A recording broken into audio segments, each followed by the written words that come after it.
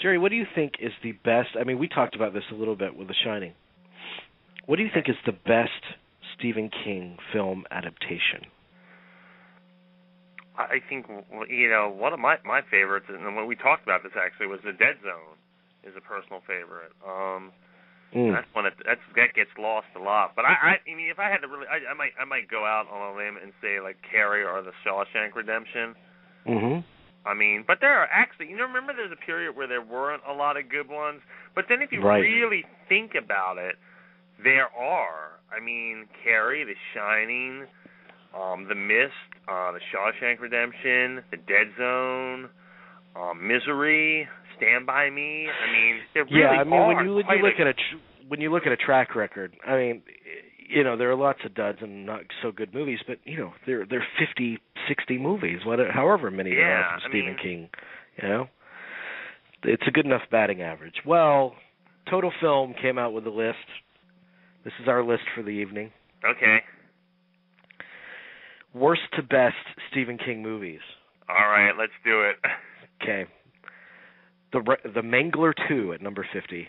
I guess no argument there. I had no idea that there was a sequel. Children of the Corn Revelation, number 49, 2001. Oh, my God. Graveyard Shift. Oh, that's the 48. one with the giant rat? Yes. Okay. 47, Pet Sematary 2. Don't remember a thing about Pet Sematary 2. I remember the first one. Children of the Corn 666, Isaac's Return, number 46. All the Children of the Corn sequels are going to be on here. You know that you have to have some bad movies in your corner where there are actually 4 movies that are worse than something called Children of the Corn 666, Isaac's Return. I know, that's really, that says something right there. Number 45, The Rage, Carrie 2. I could definitely, I would put that on there, I guess. I mean, it's a bad movie. I thought we were talking about direct, adaptations, not things that his name is on. I mean, this is going to be very interesting. These are already down here. Oh, my God. Yeah, this is the bottom of the barrel. But they're rebooting Carrie now, and the Broadway musical just came back, too, which is the original mounting of that musical is known as one of the great duds in Broadway history. Mm-hmm. Apparently, they've improved it a bit. Children of the Corn 3, Urban Harvest at number 44. It must have been big direct-to-DVD sellers for them to make that many of them. Yeah. The original Mangler at number 43. This is fascinating. These are down so low. Okay. You know what the plot description of the Mangler is? Detective John Hunton, played by Ted Levine, Go Ted! investigates when it seems a laundry folding machine has acquired a taste for human flesh. Oh, my God. I remember this was advertised all over TV when it came out. When you find yourself writing that, do you think you're kind of written out? Yeah, I mean, really, what's next? The dishwasher of death? I mean, I'm fresh out, guys. Number 42, Children of the Corn 5, Fields of Terror. Eva Mendes was in that. Way to go, Eva. Number 41 from 2002, Firestarter 2, Rekindled. I wasn't even aware there was a I had sequel. no idea. Who plays the Drew Barrymore part? I mean... Marguerite Moreau. I hope she got a big payday for that. Yeah, sure. Number 40, Children of the Corn 2, the Final Sacrifice. There was nothing final about it, judging from the other. No, it wasn't. Number 39. Okay, here's the first legitimate movie on the list. Number 39, Dreamcatcher. Oh, that. Oh God, man, that's. Ooh, that was disappointingly and bad in such a way you're just like, what the fuck's going on here? It's too bad because Larry Kasdan. I know, you would think, I mean, it had a great cast and everything, and it just was ridiculous. I mean, ahead of that, number 38, Sleepwalkers. Machen, what's her name? Machen Amick? Yeah. Mm-hmm. Yeah, She was one of those great early 90s babes. Yes, right? She was. Yes, she was. This was probably, I guess this was her big big claim to fame at the time. Number 37. She was also in Twin Peaks. That's right. Yeah. 37. Children of the Corn 4. The Gathering. I always just put them all like that. These movies suck. I don't know. I think Part 4 is getting short shrift here. Yeah, I think so too. Number 36. There are 14 Stephen King movies that they consider worse than Maximum Overdrive at number 36. That's saying something. Wow. Yeah. Stephen King's one and only time behind the director's chair. Number 35. Riding the Bullet. And that's by Mick Garris, who is like considered like the nose very good at adapting. I've never seen Riding the Bullet, so I don't know. But I mean, yeah. Wasn't it the title of the memoir by Steve McQueen's ex-wife? Number 34, The Lawnmower Man. That's not, that movie's like really weird because that's like at the whole beginning of the virtual reality. Right. Phrase, really. Pierce Brosnan, Jeff Fahey. You know what's funny about that? It has zero resemblance to the story. Oh, yeah, he came out and said that immediately. I mean... It's one of my favorite stories. I forget what book it's in, but it's one of my favorite Stephen King short stories. But there's nothing in the movie that's in the book. I mean, it's just completely... Right. Tommyknockers. I remember that not controversy, but I remember that was a big deal when it came out. Tommyknockers, number 33. That was made for TV, right? That was a TV miniseries. Yes, it was. With Tracy Lords, if I'm not mistaken. Yes. Tommyknockers, also the title of the memoir for Tommy Mottola's ex-wife. Number 32 is Thinner. I would put that down further, but I mean that was pretty bad. Really? You put it below Children of the Corn 666? Well, I don't know. No, it's a little bit better than Children of the Corn, but it's not. I mean, it's just like really run of the mill, nothing really spectacular. Yeah. The concept I think is more interesting than the actual movie. That was the period where they made so many of them, and most of them were disposable. Number 31, our reigning champion, the original Children of the Corn. Wow. Remember who the female lead in that was? I don't. I know as soon as you say it, I'll be like, oh yeah, but... Linda Hamilton.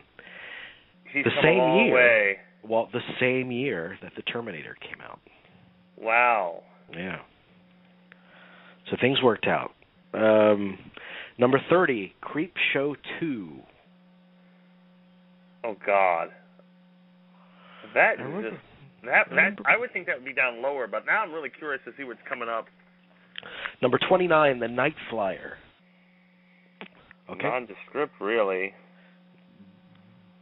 Dolan's Cadillac, or Dolan's Cadillac. I know that that's a short story, I think, from Nightmares and Dreams. I didn't. Wes Bentley and Christian Slater. I didn't even know that was a film. Okay. I didn't even know that either. Wow.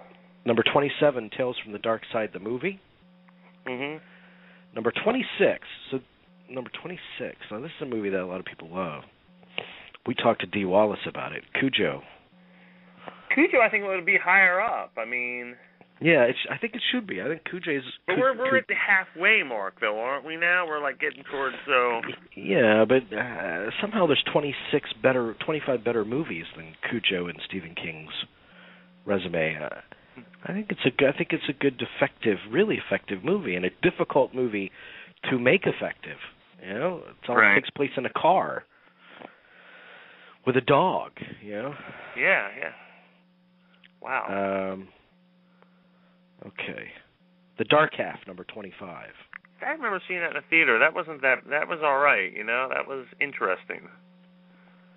Yeah, George Romero. Number 24 is Firestarter. Wow. Okay. I'm just really curious what's coming up. You know. I mean. 23 is Needful Things.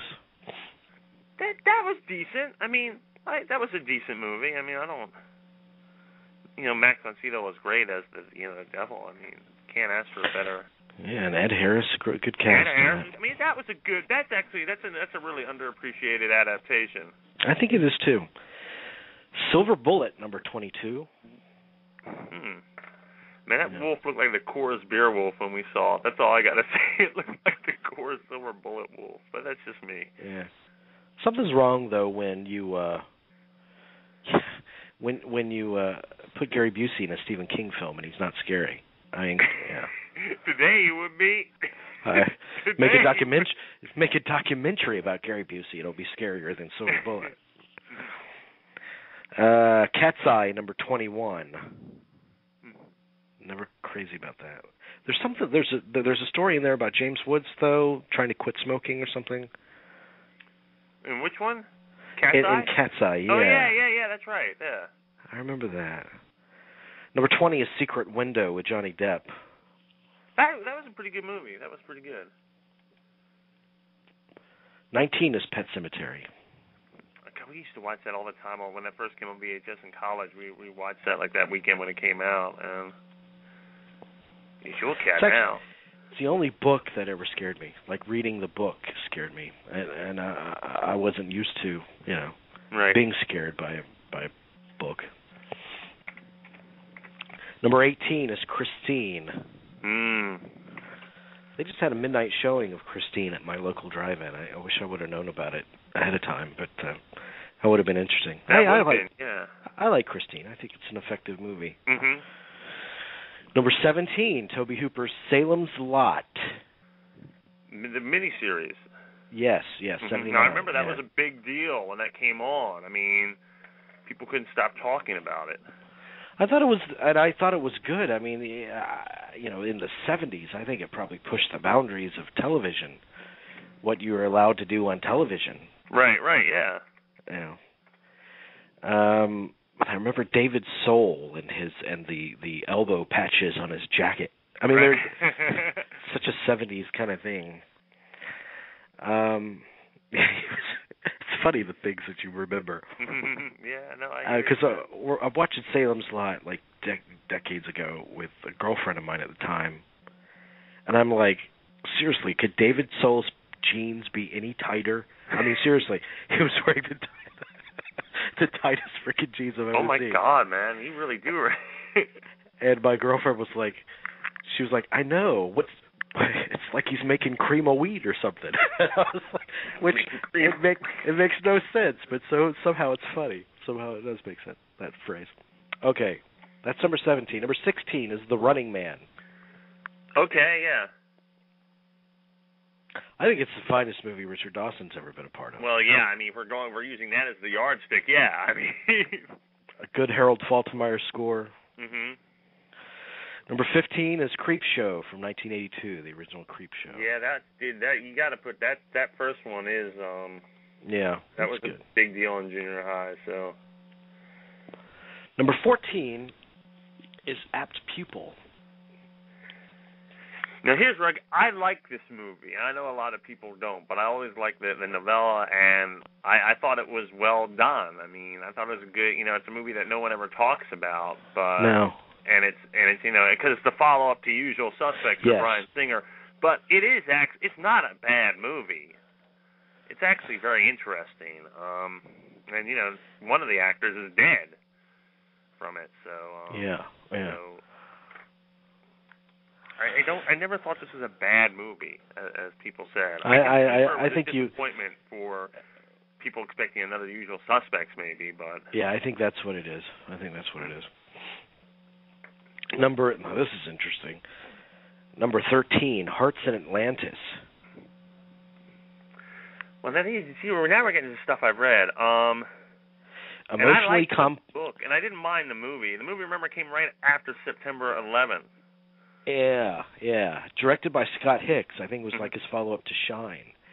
I remember being totally underwhelmed by it. I never watched it after that opening night at the theater. Mm-hmm.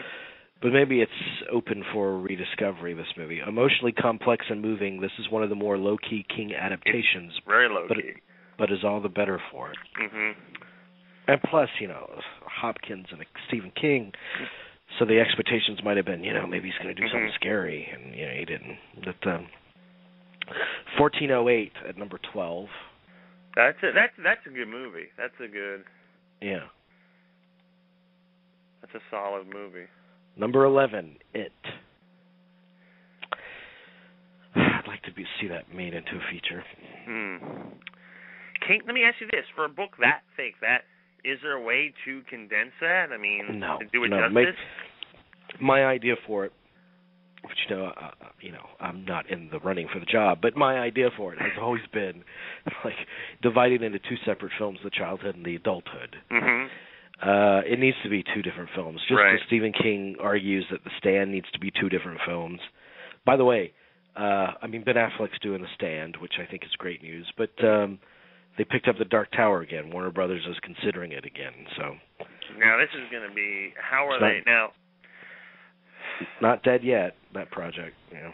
Well, I think the best way to approach that is, quite honestly, do what they're doing with Game of Thrones on HBO. Make each book a series, like 8 or 10 part series. Yeah. That's the only way I think you can really do it. Their idea has been to do it as a feature and then carry it over into television. That's a good idea, but risky. I think, imagine, Warner Brothers owns HBO. Do it as an HBO miniseries, exactly. That would be, God, what a ratings bonanza that would be, Dude, and all HBO, and HBO could do something with with Comcast and Fios, make like a special when that comes on, like a special deal, because a lot of people, believe it or not, don't. We like to think everyone has HBO, but a lot of people don't have HBO, and this would be a good way, like a promotional thing for each time the first the premiere episode, offer customers who don't have or just who have basic cable, offer them a sweet deal. You could really do a lot with this. Yeah, I agree. We're going to bring on Dean for the final 10 here. I just saw his call is in. Hey, Dean. You're going to play his theme music. Oh, okay. Hang on. Dean, hang on. I'm putting you on hold again. All right. Just pretend like that moment didn't happen. Okay. All right. We're about to bring on Dean to review our final 10 of our best Stephen King adaptations. Dino.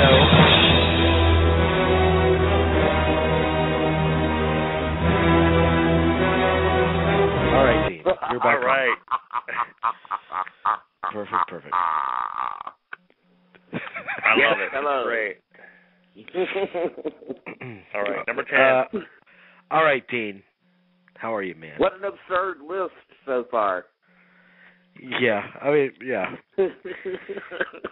Number 10 is The Stand. Okay. Mm-hmm. I don't know how you can top Gary Sinise as the lead in that. Gary Sinise just seemed perfect as the lead in that movie. That first night was just awesome. Yeah. Just incredible. Yeah, it begins better than it ends, I think. Yeah, exactly.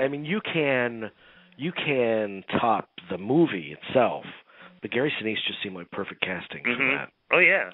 Mm-hmm. Number 9. The Dead Zone is number 9. Okay, that's definitely that's low. Underappreciated, but it's good that it's on there. I'm surprised it's that high. But I'm happy it is. Yeah, I agree.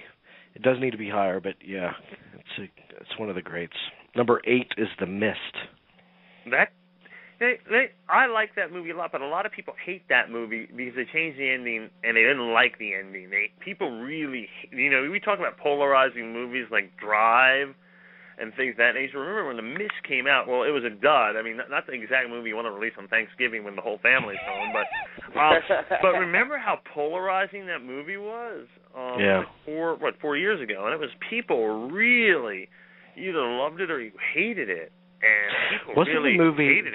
Didn't the movie end very abysmal at like no hope whatsoever?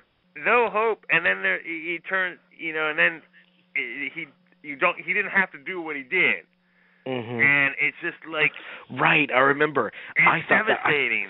I thought that was so ballsy. Yeah, it was incredibly ballsy. But people really.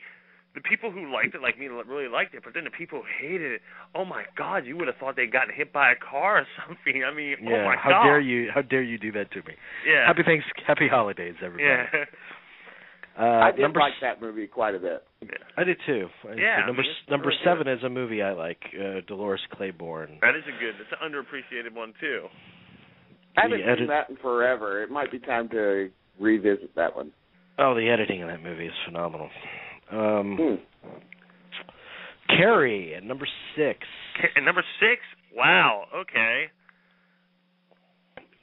Okay. Yeah, I love Carrie. I'm Carrie is so very. Too. Me too. I mean, I would put that at like maybe 2 or 3. Mm-hmm. Yeah, me too. So what do they put ahead of it? They put ahead of it Misery at number 5. Okay. I don't think Misery holds a candle to Carrie. No, but yeah, I would have put Misery like down like maybe 10 or 12 or something. Yeah. I thought you were going to say 50. I mean, I would have the corn ahead of it. Yeah, switch Misery with Dead Zone or something. Stand By Me at number 4. Mm-hmm. Number 3. No. Number 3 is The Green Mile on their list. What? I like it, but I would put it shot. much lower. I like the movie, but I would put it much lower. It's not, I wouldn't, I'm sorry. It's good, but it ain't great. I mean. Yeah. Number 2 is The Shining. Oh, my God. What's so number that number we one know what is? Number 1 is. Well, that means that there can only be one movie. We've already been through 49 of them. Yeah. Oh my God. It's it's every politician's favorite movie. Yeah, The Shawshank Redemption. That's true. They came out with a report that said The Shawshank Redemption is one of those movies that appeal to both Republicans and Democrats equally. Yeah. No, but if you ever read, any ask a politician, I remember there's a period where they ask them what their favorite movie was. They always say like The Shawshank Redemption. It's always shows up. It's the movie loving equivalent of kissing a baby for a politician. Yeah, and it's a really good movie too. But I mean, I don't know. I would have put some of the others ahead of it, but that's just me. Yeah. Well, I still agree with Jerry that Dead Zone is the best one. One that we just don't, because it's really cool for a lot of reasons. First of all, it's Cronenberg, doing a great adaptation as he always does, I think. But it's also Walken and not his typical, Walken. Walken's beautiful in it. Yeah, it's a very moving performance. And that's it. I mean, it's just the plot alone. It's such a crackerjack plot. I mean, it's just so visceral. And the Walken and Cronenberg and the level, Sheen. Yeah, the depth of emotion in it, and just the dynamic that he saved the world, and he died, and everyone thinks that he's insane, and he just tried to assassinate Right. It's such a touching, tragic kind of thing to it that you don't expect. Yeah.